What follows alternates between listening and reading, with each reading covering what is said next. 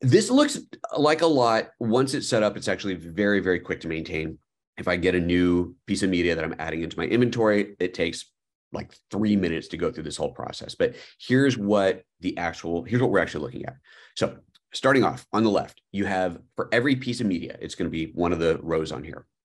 You have the media type and a media type ID. So the media type is, well, the media type is a micro SD, is an SSD card, a drive, is it a micro SD? I said that, is it an SD? Is it an SSD? What is it, right? So that's the type in there.